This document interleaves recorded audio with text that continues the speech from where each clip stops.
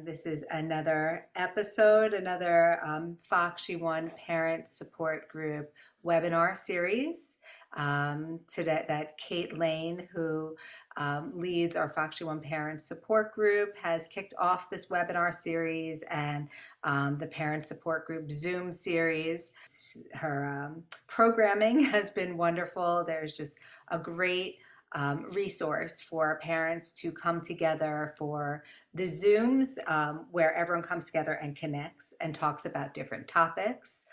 So please make sure you are either in the FOXG1 Parents Connect Facebook group or that you're getting our emails. If you're not getting our emails, reach out to us, contact@foxg1research.org to make sure that we can add you, or it's also on the newly diagnosed page on foxg1research.org.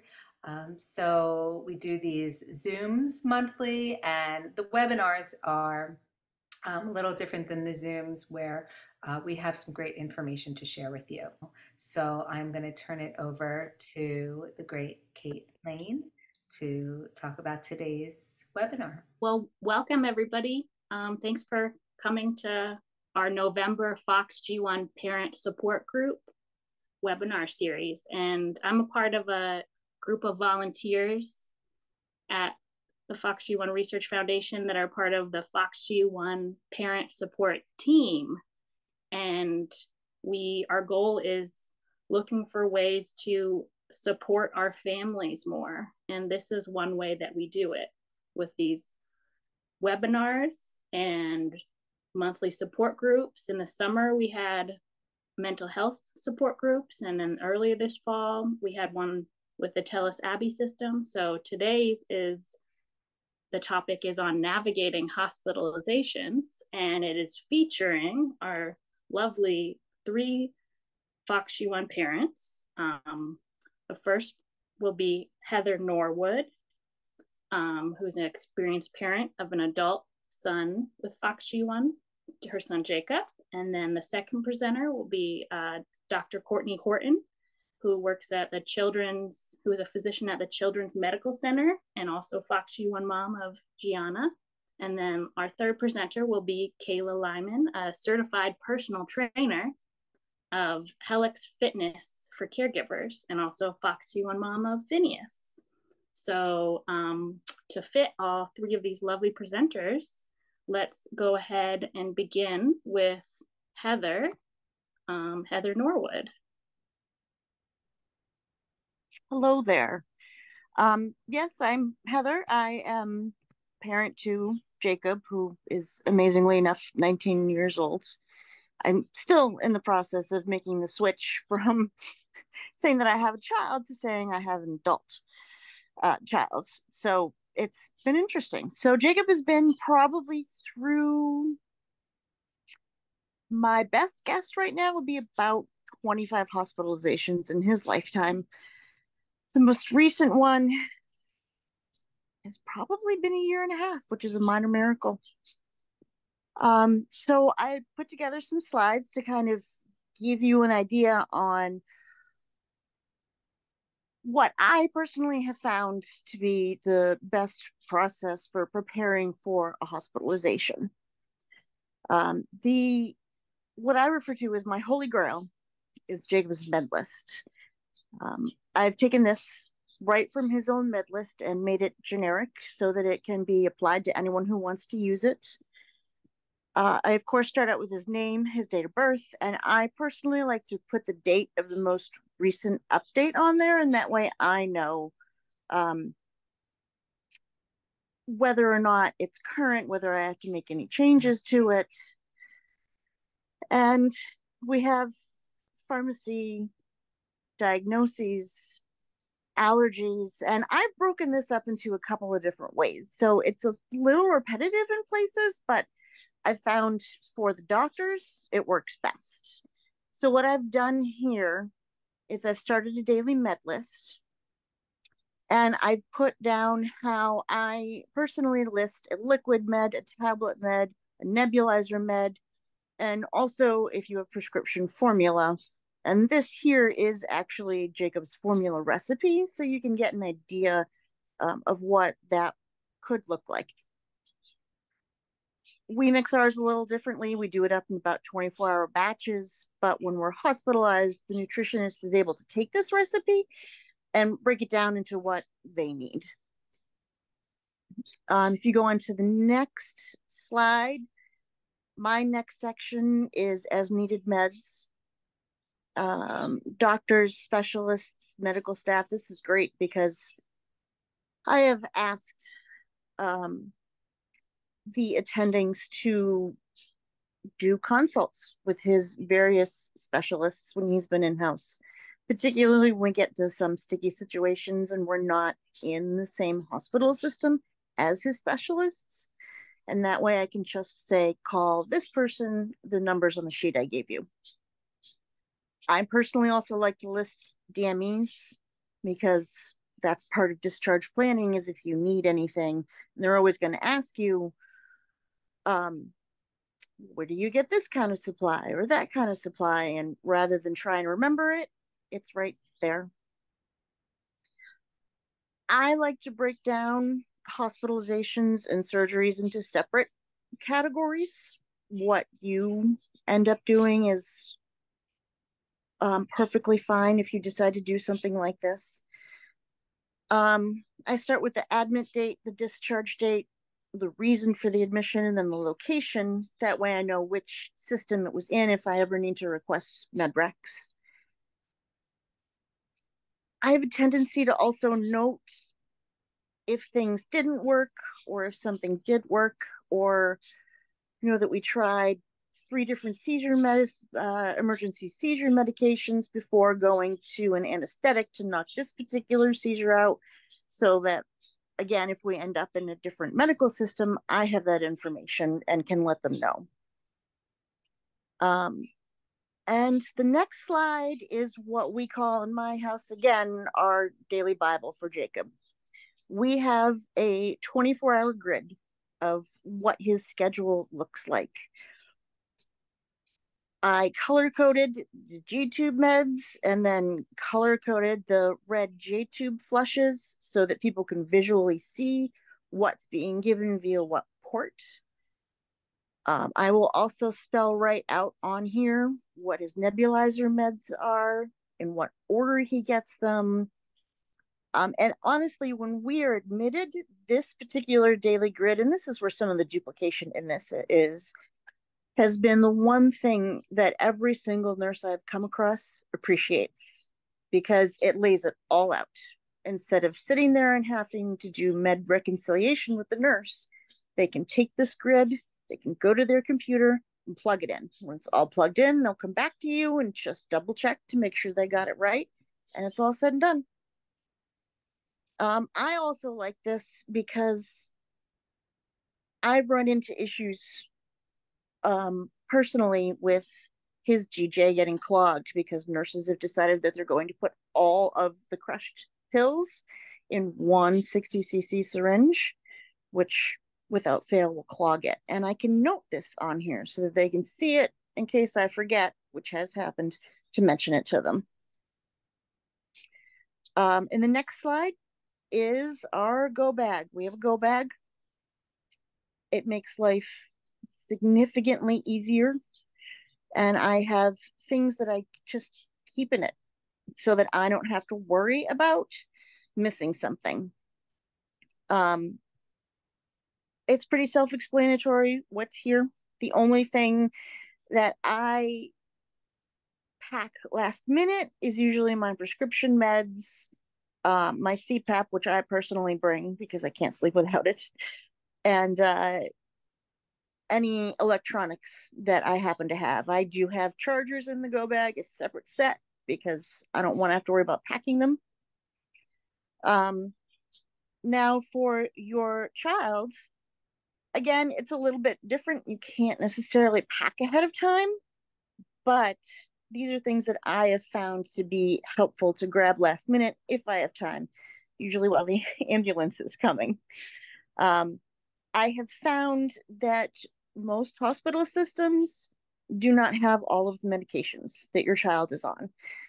They will say they will, Even if you have a prior planned surgery that you're going in for, they will assure you that they have everything, and you get there and they don't. So I always pack all of the medications just to be on the safe side. I pack formula because they don't always have it. And in one hospital system we use, they only do formula prep once a day. So if we miss that window, I have formula that can be prepped right there on the floor. So if we're starting feeds again, it's available. Again, G or J tube extensions are something that I bring because not every hospital system has the same product that you have. Specific products for skin, we have one particular tape that Jacob can use on his skin. Everything else he reacts to, so we bring that. Small little things like making sure we have his VNS magnet because, again, hospitals don't have them. And you are allowed to bring, like Jacob has a BiPAP, you're allowed to bring their own personal masks because the ones that they have there are disposable and not as comfortable. Same with an airway clearance vest. If you use one of those, you can bring it, which is great. Again, makes them more comfortable. So I wanted to give you a parent's perspective on what it's like to be in the hospital and what I have found helpful. And I tapped a couple other parents who were frequent flyers to kind of compile a list on what we felt was beneficial. The first is social work. Whenever I get anywhere, any hospital system, that is one of the first things I ask for, because they can give you all of the information, whether or not the facility has a parking program to help defray the cost of parking, whether or not parent meals are paid or not paid for, food vouchers if they're not paid for.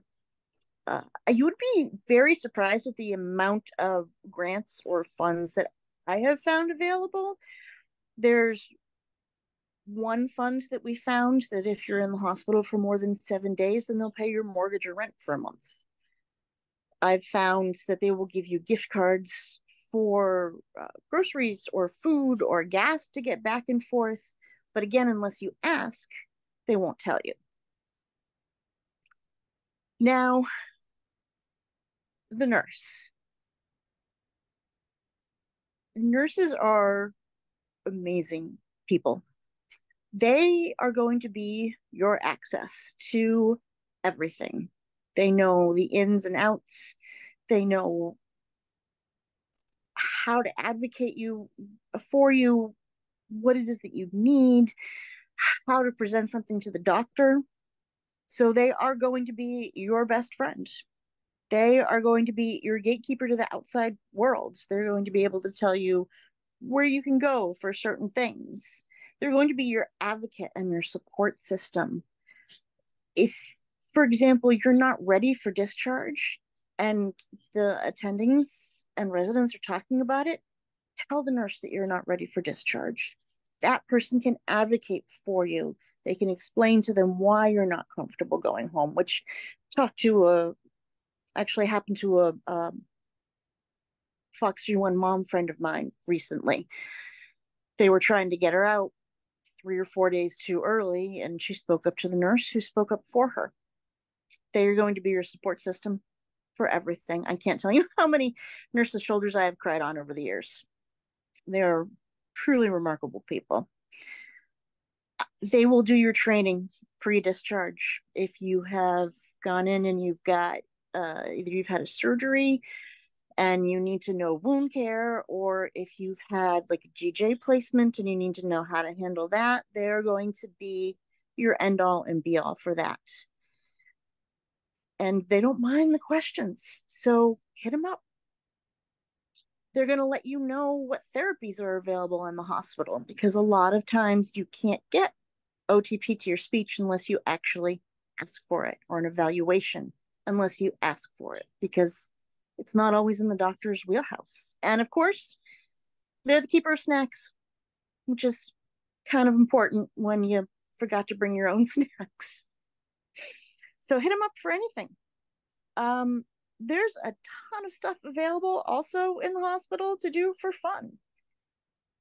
One parent I was talking to said they just went out of the room and started wandering the hallway.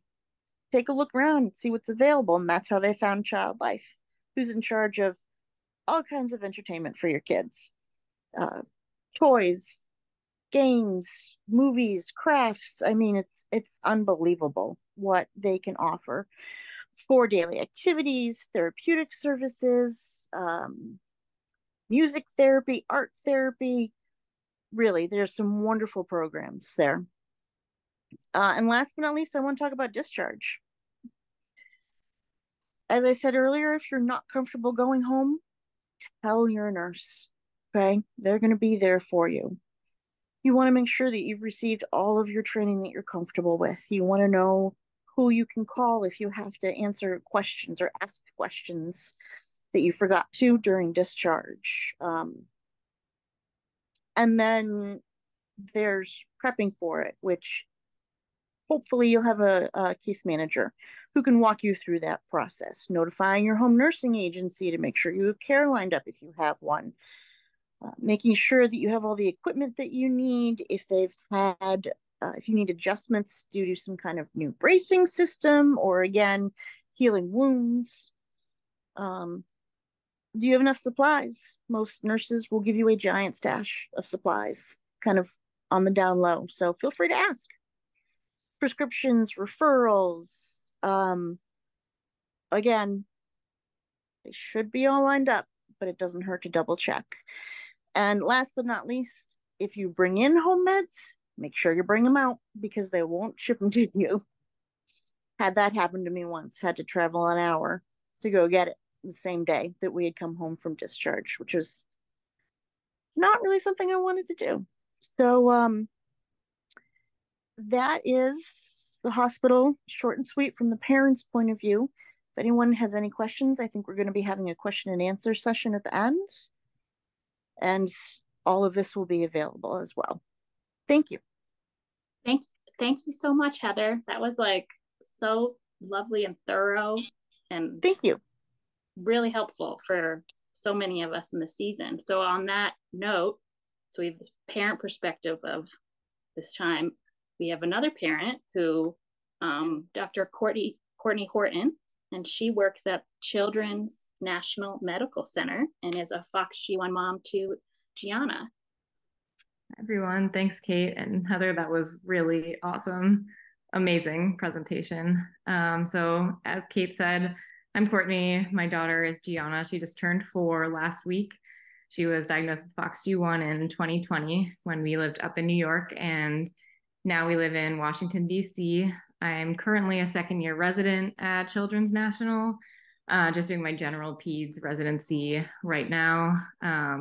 My biggest research interest is on caregiver stress and mental health screening in the pediatric primary care setting.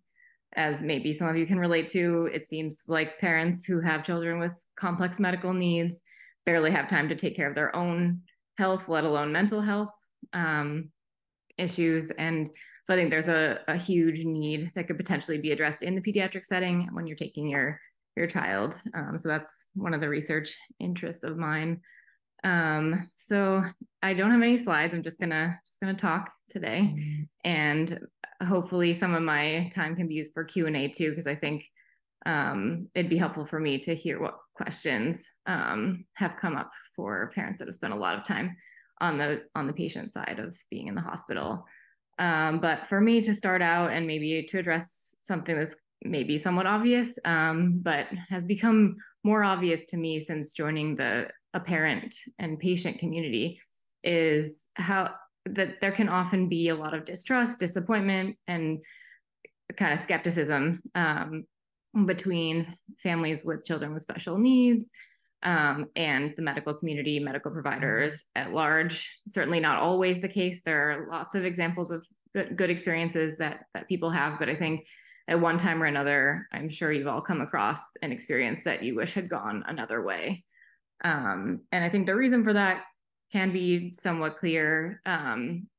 Families who come in with a lot of medical literacy and specific expertise caring for their child often don't feel like they're being heard or understood by their doctors, or by the doctors who they don't know at all, residents they don't know at all. And those same doctors maybe haven't even seen FOXG1 before, heard of it before, and so don't know the complete medical trajectory, medication trials, et cetera. On top of that, many of the physicians, the residents you'll see are trainees. And so again, have a lot of patients, and they all come with sort of medical complexity that I think is sometimes overwhelming from the provider standpoint. So because of that, there can be a lot of disappointment and sort of, as I mentioned, sort of unmet expectations during a hospitalization. So that being said, I think I want to spend most of the time talking about a couple of things that I thought of that I think would be helpful to think about going into the hospitalization during the time there, and then we'll open to more questions, which would be helpful for me to know, what other things maybe I didn't address. So the first thing is, this is not always in your control. Often you have to go where the ambulance takes you if you call 911 to bring your child to the hospital. But if at all possible, if there's at all a chance that you can drive your child to the nearest children's hospital, that would be my first recommendation, trying to avoid adult-specific hospitals, if at all possible, even if they have sort of a small, maybe peds area. The biggest reasons for that are that adult hospitals use adult lab reference values, which are not always helpful. There's a lot of wasted time transferring your child to the children's hospital. And medications are not dosed the same for adults and for children, as I'm sure you're familiar with. It's a much more weight-based dosing for kids.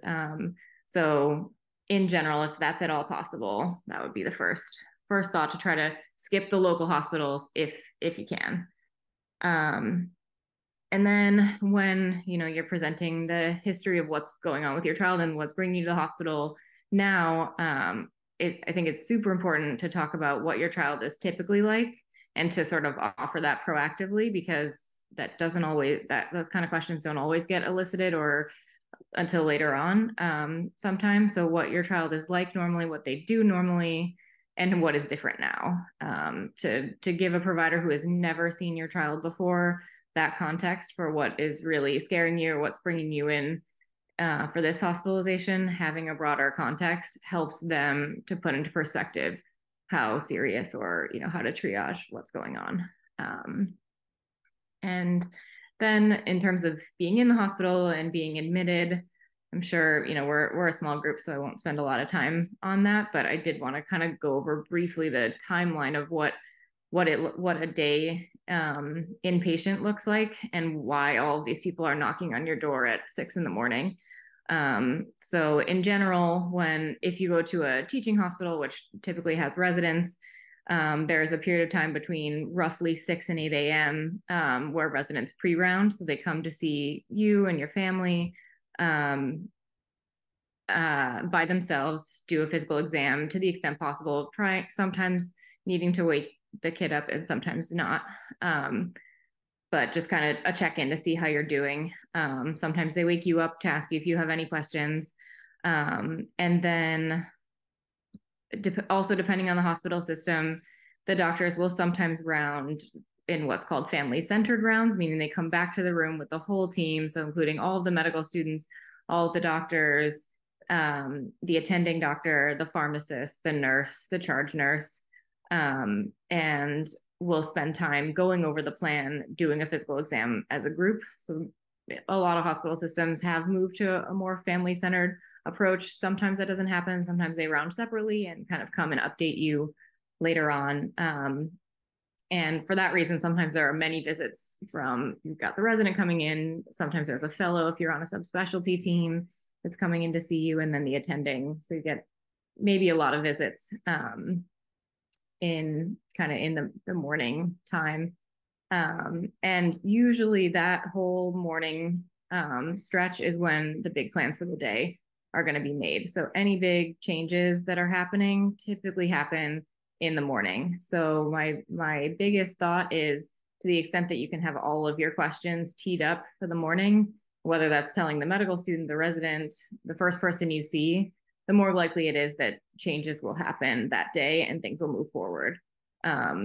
Questions that filter in later through the afternoon and certainly through the evening often have covering providers that are reluctant to change the plan of the primary team, and so they will defer until the next day. So sometimes that means a full 24 hours before any change can be made. So I always recommend keeping lists throughout the day, because it can be a lot of pressure when someone says, what questions do you have? And you're like, well, I know I had them, but can't think of them right now with you looking at me. So it's helpful to kind of make a list and be ready for as early as possible, because then it gets incorporated in the resident presentation or the medical student presentation, and sometimes moves forward the plan a little bit faster.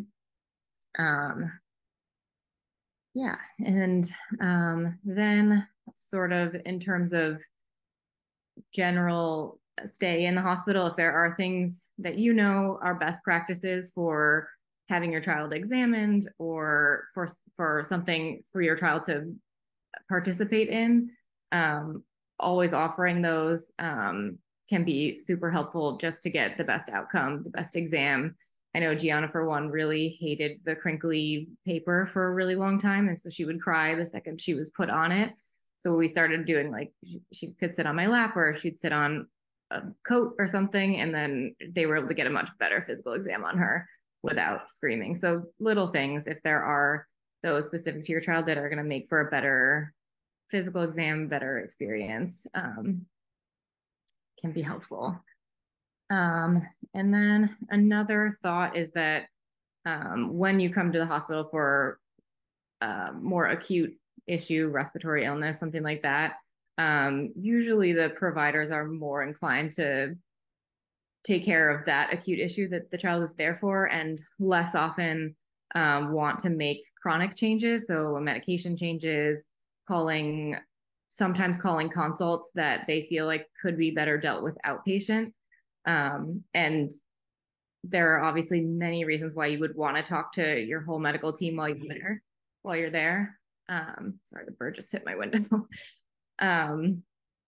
But I think just managing the expectation for what can actually be accomplished in a hospitalization can be helpful, so that there isn't disappointment when cardiology declines to come and see you because they want you to come outpatient or something like that, if you're not there for a cardiac issue, as an example. Not always, it's not the perfect system, it's not the best system, but I think it comes up quite often. And so just kind of managing the expectation for what can be accomplished and can be done when you're there for a more acute problem. And then I think another big topic, and again, is trying to avoid the label, or any kind of label. I've seen many instances, and this is a huge area for me that I care a lot about, is that I see families being labeled and like that label is passed on from resident to resident, provider to provider. So I think it can be a really good thing. I've seen it work in the family's interest. So it's providers saying, like, this family is very medically literate, they're very attuned, you can really trust what this mom is telling you about her child at the moment. I've seen that work in the favor of the child, and I've also seen the difficult parent label, where it makes the providers a little more hands-off, like, I don't have control of the plan here, and they're less interested. So to the extent that you can try to, it's challenging. There's no good answer. I don't agree with any of what happens, and again, like, it's a huge area that I care a lot about, but I see it happen every day. So it's there, to the extent you can, try to make friends with everyone, and at least, and for me, the part I care about are, like, residents and providers taking that step to collaborate with families, rather than the onus being on the family to sort of initiate that. But it is what it is. So kind of just putting out the warning to try to avoid being labeled. And think That's a really interesting perspective that I don't know that we would have ever gotten if not from the doctor on the inside.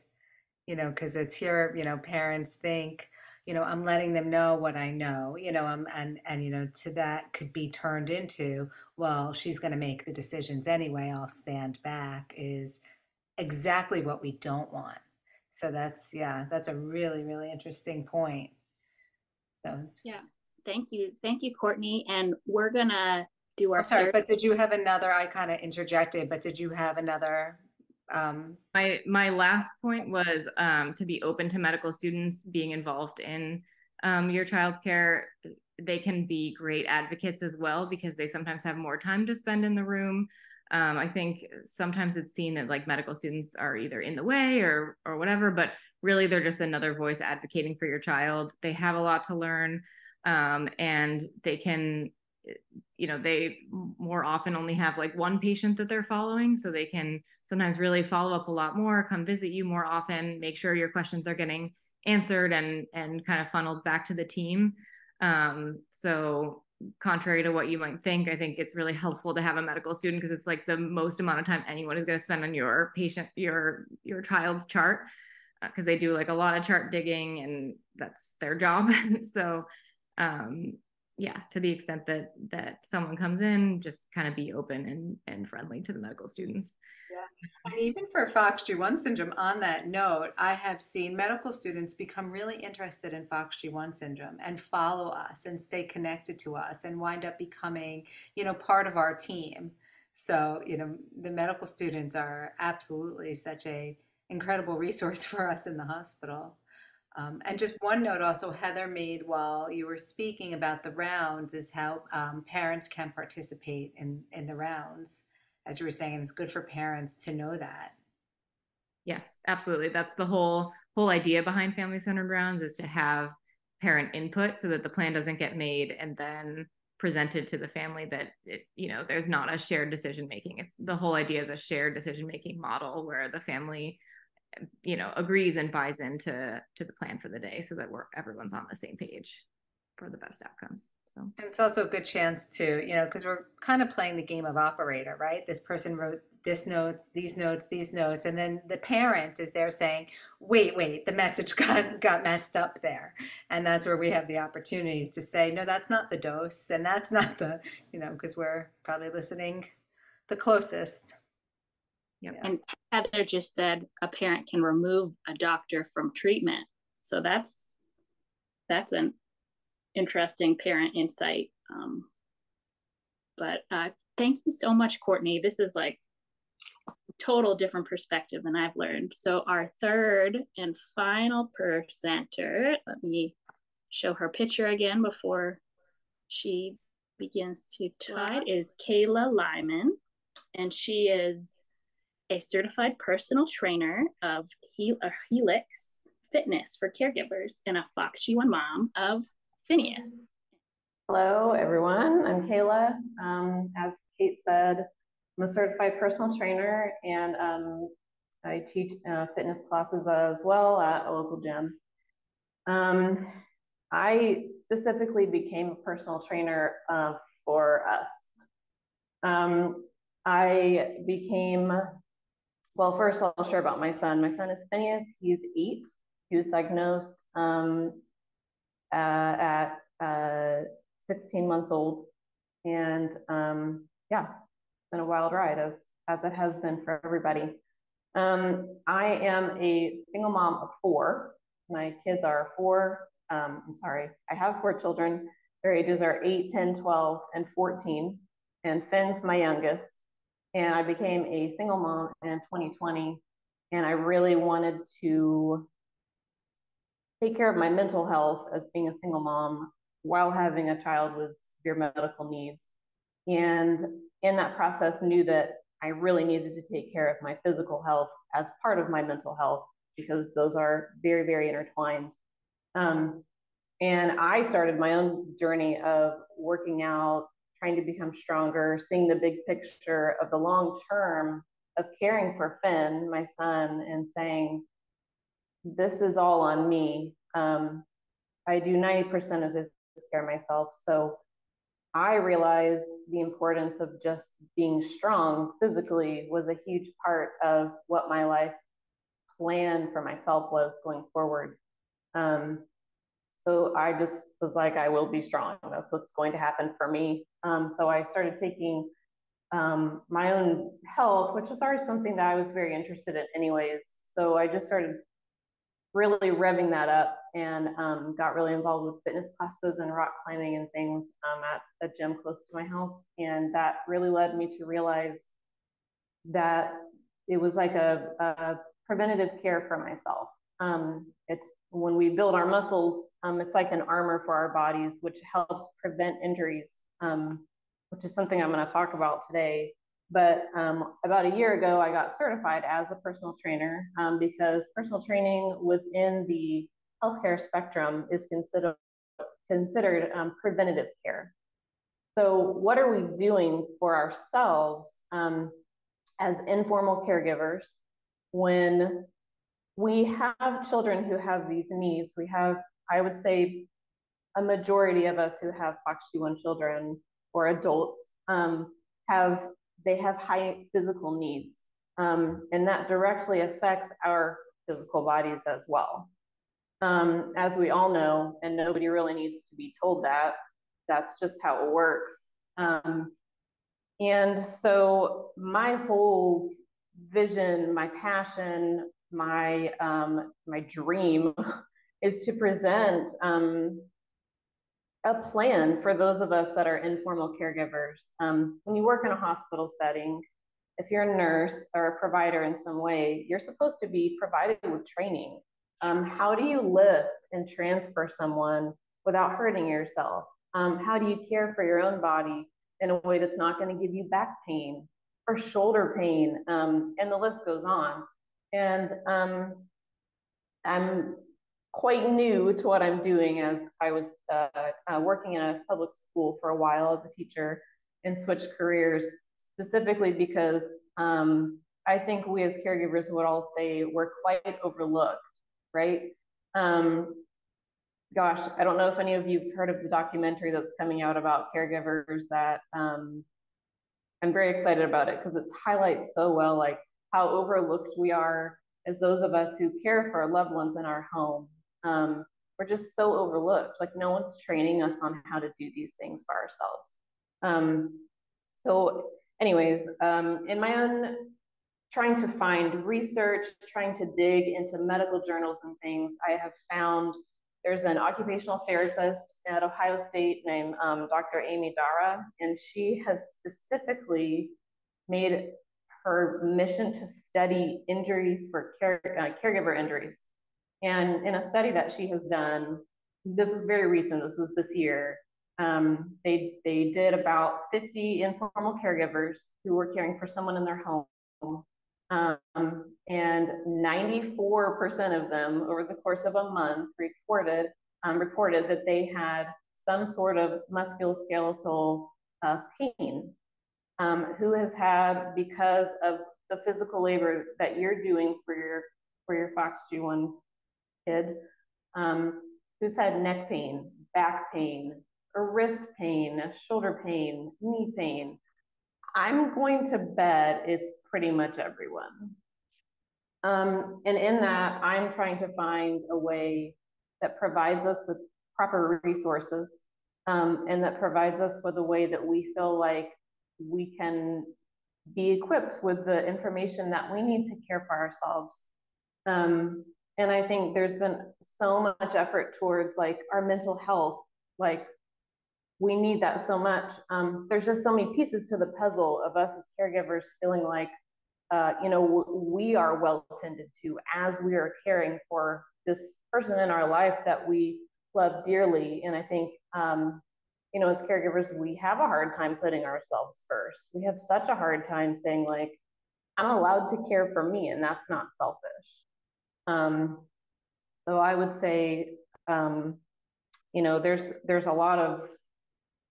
so many aspects that go into caring for ourselves physically that also lends itself to caring for ourselves mentally. And everything is that trickle down effect. When we are caring for ourselves, And we're allowing ourselves to do that without feeling selfish, taking that weight off of ourselves, that we're allowed to do these things for ourselves too. That drastically affects the person we're caring for. And what I have found in my own workout and strength training and building up my own, not just muscle, but confidence in myself. You know, there's many aspects of, like, I am able to provide a more safe environment for my son.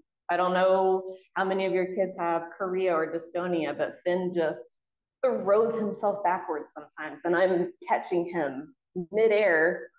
I'm sure a lot of our kids do this. You know, they're moving, they're unpredictable. We're not lifting like a box when you move off the floor. Lift with your knees, not your back. But what do you do when that's a person that's like flailing their body, right?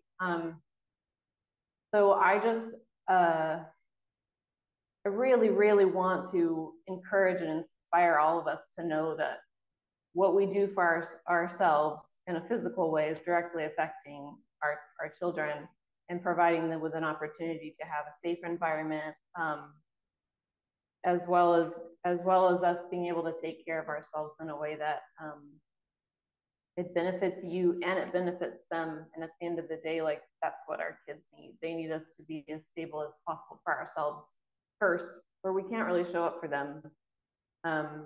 Things long term that I have seen are rotator cuff injuries, degenerative disc disease, severe back injuries that last long term. And these are preventable things as long as we are doing our part to care for ourselves. There's so many things that we can do that will be able to, you know, prevent those injuries with mobility and other things that we can do that are they're not all super intense. We're not doing like CrossFit barbell type workouts, but at the same time, I think I really, really want to inspire and encourage people to go take care of yourself and your own physical health. Yeah, I think that's about sums it up.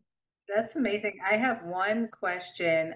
If you, and I know this is hard because everybody's different, so you work individual with people, but if there were like one or three things that we can all take away to start doing to, you know, to incorporate into our life, what are the first things you think of?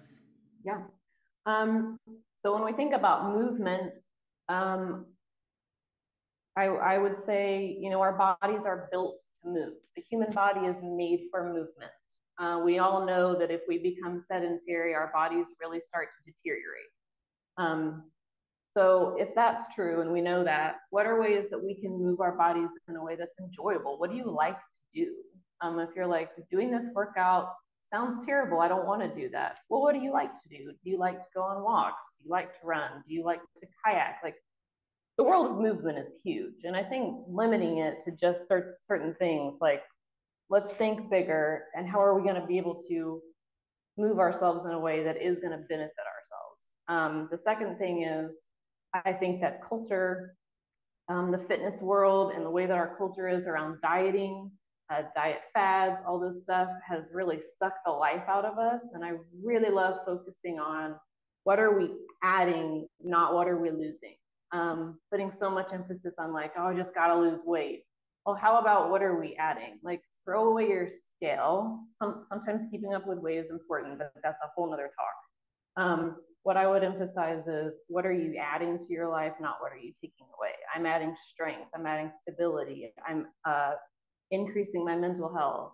I am creating a more safe environment for my child. I am making my mood is better because I have natural endorphins being released. Adding, not taking away. The third thing would be, I mean, sleep. Who of us has not struggled with massive sleep deprivation? And I think that's a really tricky one for another day, as well as far as like, how do you work out when you're running on 3 hours of sleep or something? Like, I've been there. We trialed 11 sleep medications before we found one that works. Like, I get this very much. but you know, when we move our bodies, that also equals better sleep. And I don't know who of us doesn't want that. So Yeah, especially when we're in the hospital too, the sleep component is right. hard when we're in the hospital. Yeah, this was, yeah, so helpful, so important for FOXG1 parents to think about as far as, you know, every human being should be thinking about their health.